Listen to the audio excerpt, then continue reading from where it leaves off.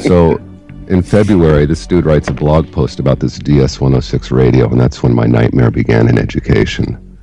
Because before that, I was one of these happy-go-lucky teachers who just shows up and kind of does the classes and is more worried about the other stuff. You know what I mean? But this DS-106 thing and the radio and the DS-106 classes just got me doing DS-106 type stuff, and now I'm teaching a class in Japan. It's just driving me crazy. I wish I could go back to being an educational teacher zombie, but now I'm fully alive. It sucks. So you want to go back to being a zombie, Scott? Is that what you're, Scottlo? Is that what you're saying? Yeah. Yeah. It's a lot easier as a zombie. You miss the undead, huh? I miss not caring.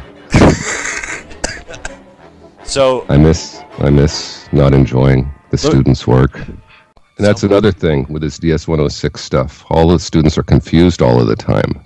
Like before, I used to have neat lesson plans for them. They knew what they had to do.